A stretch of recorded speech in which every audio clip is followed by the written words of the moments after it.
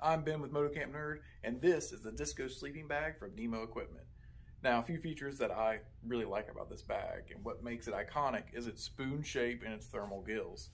The spoon shape actually gives you more room in the elbows and in the knees, so that way if you're a back sleeper, you can kind of sprawl out, and if you're a side and belly sleeper, it gives you room to turn inside the bag and, tuck your legs up and kind of flatten out.